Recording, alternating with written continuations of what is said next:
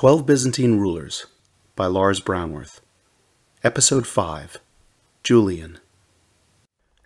Welcome back. We ended the last lecture with the death of Constantine, one of the driving personalities of history. And as with any larger-than-life figure, his death left a certain amount of chaos in its wake. The man who eventually came to succeed him, though radically different, would catch the imagination of succeeding generations as no other Byzantine emperor. To medieval authors, he was the Antichrist. To the Renaissance, he was a tragic hero. To the 18th century, he was the archetypal philosopher prince, the apostle of reason and enlightenment. And to the Romantics, he was the ultimate outsider and rebel, noble, courageous, but in the end defeated. Each has a grain of truth, but fails to capture the whole picture. Julian the Apostate was a complex, enigmatic figure, and he demonstrates the danger of oversimplifying the past. Looking hard enough, whether for a hero or a devil, each generation was able to see what it wanted to see. The truth is, few people living at the time of Constantine's death would have found anything great in Julian. Indeed, the mere fact that he survived his childhood is miracle enough. At the tender age of 5, his 3 cousins became the rulers of the Roman Empire. The army had announced that they would only accept a joint rule by Constantine's 3 surviving sons, and to ensure that no one else would claim the throne, Constantius, the middle son, started a rumor accusing his half-uncles, Julian's father, of poisoning Constantine. The army responded in horrific fashion by lynching every male relative of the former emperor. Constantine's half-brother, Julius Constantius, was pursued to his house and butchered on the spot with his eldest son. His youngest sons, Julian and Gallus, were only spared because of their age. No sooner did the 3 brothers have complete control than they started to fight amongst themselves. Constantine the Great had shown his typical arrogance and lack of imagination in naming his children. His daughter was Constantia, and his 3 surviving sons were Constantine II, Constantius, and Constans. Constantine II, as the eldest son, naturally tried at every opportunity to lord it over his brothers, and only 2 years after becoming emperor, he picked on his youngest brother Constans and invaded Italy. Unfortunately, he underestimated him and was ambushed and killed. Constans, finally secure on his throne, found it much more fun to devote his time to his blonde female prisoners than to administer the state or take care of the army. The army was soon on the brink of revolt, and while Constans was away hunting, a usurper by the name of Magnentius donned the purple. Constans fled, was captured, and killed. The next year, the last brother, Constantius, defeated Magnentius and raised Julian's brother Gallus to be Caesar.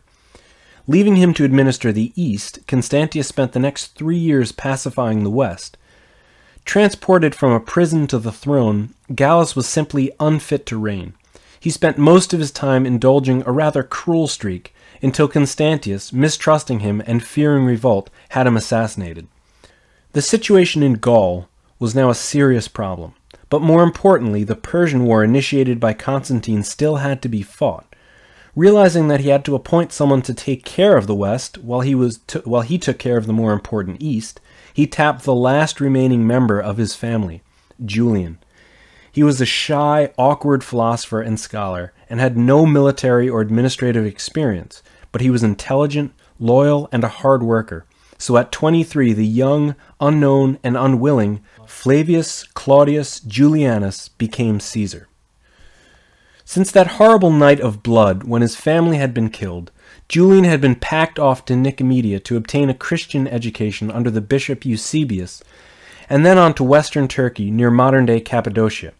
He remained here for 6 years with only books as company, obtaining permission to devote himself to serious study. The next 6 years were, in his own words, the happiest in his life. What better way for a budding philosopher to spend his time than wandering around the Greek world, sitting at the feet of the greatest thinkers and scholars of the day, reading, arguing, discussing, and disputing? It was here that he first heard Libanius, a celebrated philosopher who had rejected Christianity and remained unabashedly pagan. Julian's interest worried his Christian teachers, and when one of them forbid him from attending the lectures, he simply had them copied down and read to him. On his way to Athens, he stopped at the great library at Ephesus and at this point seems to have made the decision to abandon Christianity and adopt paganism. Now this was not the sort of thing you could just announce, so he kept up an outward show of Christian piety, and it would be another 10 years till he would be able to announce it openly. He reached Athens in the summer of his 23rd year, an awkward, painfully shy man with no friends of his own age, completely without imperial pretensions, and wanting only to be left alone to continue his studies. It was at this point that Constantius called him to Milan and appointed him co-ruler of the Roman Empire. It must have been quite a meeting. They had only met as adults once before, 7 or 8 years previously, and then only briefly. Now they stood face to face as full-grown men, Constantius trying to run an empire, and Julian masking his hatred of his father's killer and wanting only to be left alone to study. But it was not to be. Hastily sent to Gaul, with, as a chronicler later said, no more authority than to wear the uniform, the ungainly bookworm was immediately faced with open revolt. But he learned fast. Personally leading a whirlwind campaign that summer, he recaptured a number of important cities and smashed an army of 30,000 with only 11,000 soldiers of his own, incurring only 247 casualties along the way. The next 2 years brought more victories, and within 4 years the entire frontier was settled.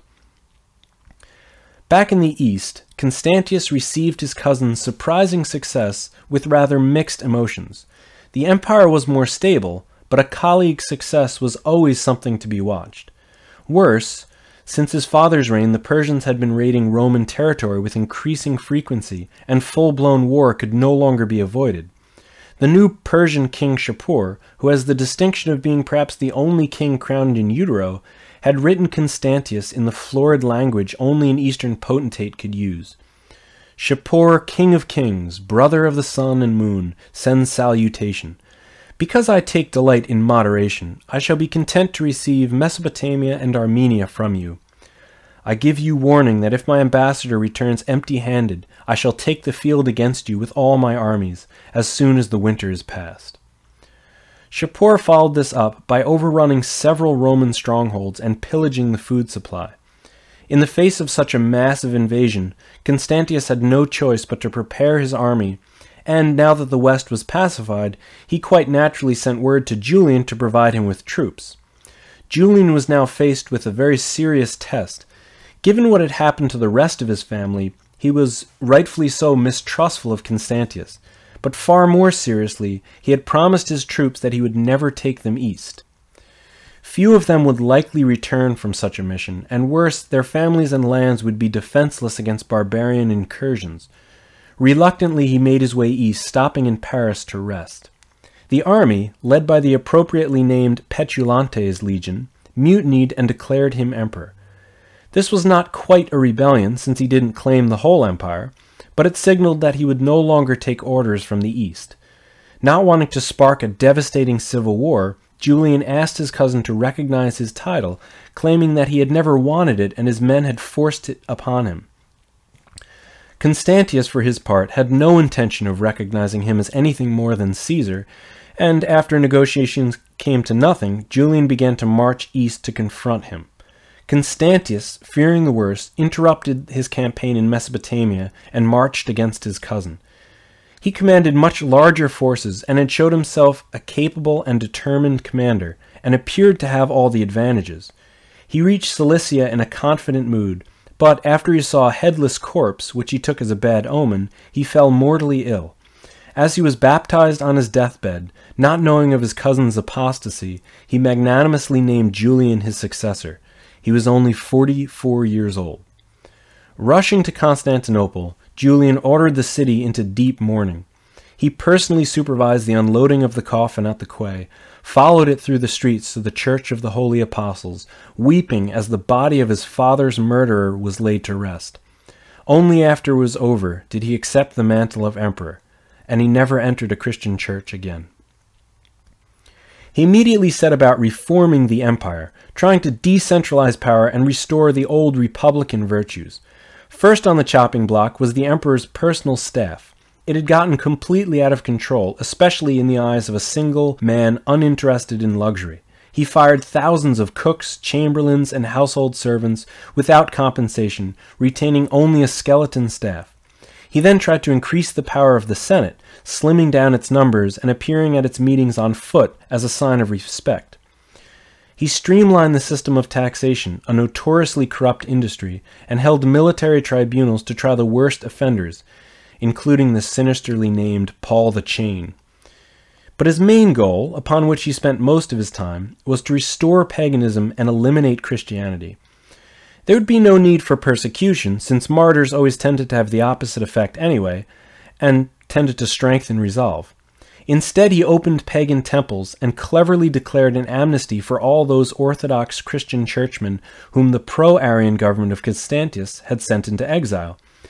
They would soon, he thought, be at each other's throats. No wild beasts, he said, are so hostile to men as are Christian sects in general to one another. They would soon, he hoped, see the error of their ways and come back to the pagan faith they never should have left. This may seem a bit naive, but Julian was a strange combination: Roman emperor, Greek philosopher, and mystic. He knew that his empire was sick. The army, no longer a feared invincible force, could now barely keep peace on the frontier. The government was inefficient and corrupt, and the emperors were soft, hedonistic men who spent most of their time reclining in their palaces in pursuit of pleasure. The old Roman virtues of reason, duty, honor, and integrity were gone. The problem, he thought, was the moral decay of Christianity. It went against all the noble virtues, emphasizing instead such feminine qualities as gentleness, meekness, forgiveness, and turning the other cheek. It had, in effect, robbed the empire of its manliness. He crisscrossed his empire, making sacrifices, trying to jumpstart paganism. He made so many, in fact, that his amused subjects gave him the nickname the Butcher, but all to no avail. The old religion seemed in no great hurry to recover. Something more was needed. The Persian problem still had to be addressed, and a victory would perhaps reinvigorate paganism and vindicate it. After a few months spent at Constantinople to enact more reforms, he went to Antioch to prepare the invasion. Relations with the Christians were bad from the start. Most of the citizens of Antioch were Christians who were used to Constantius's splendid court and found little to like in their new, austere, moralizing emperor. Worse still, since paganism had been slow to recover, he had decided to turn up the pressure on the Christians, executing those who damaged temples, pardoning pagans who murdered Christians, and prohibiting Christians from teaching the Greek classics. With a stunning disregard of public opinion, he then embarked on an escalating series of attacks, almost daring his subjects to revolt. Knowing that Christ had prophesied that the Jewish temple at Jerusalem would not be rebuilt till the end times, he tried to refute it by starting a rebuilding program, only to have an earthquake destroy the attempt. Then, realizing that his brother Gallus had buried a Christian martyr in the precinct of the Temple of Apollo, he had the body exhumed. When massive riots broke out, he had the demonstrators arrested and even tortured, and when the entire complex burned a few months later, he blamed it on the Christians and closed the city's cathedral, after first confiscating all their gold plate. At this point, he was even losing the support of the pagans, with the city on the brink of revolt, and it was probably to mutual relief when, following in the footsteps of Pompey and Hadrian, and probably believing that he was the reincarnation of Alexander the Great, he left in March 363, never to return. Shapur II certainly was taken back by the size of the Roman force, and just tried to stay out of the way of Julian's large army, settling instead on harassing attacks. Julian's plan was to threaten the Persian capital of Ctesiphon and then impose harsh terms, and to do this he split his army and headed for the capital. When he arrived, he found that the other half of his army had failed to materialize. To make matters worse, in between himself and the city, a huge Persian army was drawn up, complete with dreaded elephants whose smell terrified horses. He immediately gave the order to charge, and to the surprise apparently of both sides, he gained an overwhelming victory. One eyewitness tells us that 2,500 Persians were killed at a cost of only 70 Romans. The next day, however, the situation had changed drastically. Ctesiphon was virtually impregnable, and Shapur's main army, far larger than the one he had just defeated, was approaching rapidly. They were also running short of supplies, and in their exposed position were easy prey of the brutal summer sun. With morale sinking, he abandoned the siege, recrossed the Tigris, and proposed to his generals to strike further into Persian territory. They flatly refused, knowing full well that even had they agreed, their men would never have followed. The full retreat began, constantly harassed by Persians and plagued by the heat and flies whose swarms blotted out the sun. 10 days later, when crossing a stream, the army suddenly came under heavy attack. Without stopping to strap on his armor, Julian leapt into battle, shouting encouragement and fighting where it was thickest. Just as the tide turned, Julian was struck in the side with a spear. Falling off his horse, he tried to pull the point out, but succeeded only in cutting his fingers to the bone. His men rushed up to him, and the point was removed from deep inside his liver. He was carried back to his tent, where he died at midnight, according to legend, with the words, "Thou hast conquered, Galilean." With his death, an age had ended. No pagan emperor would ever sit on a Roman throne again, and in a final rejection of his policies, the army elected a Christian, the deeply uninspiring Jovian, to replace him. Julian's story is a tragedy of possibilities, not in his early death, but what could have been. Few have had his courage and leadership, his incorruptibility and his integrity, or his single-minded dedication to his ideals. With skills like these, he could have changed the world, and had he lived, he may have become one of the greatest Roman emperors.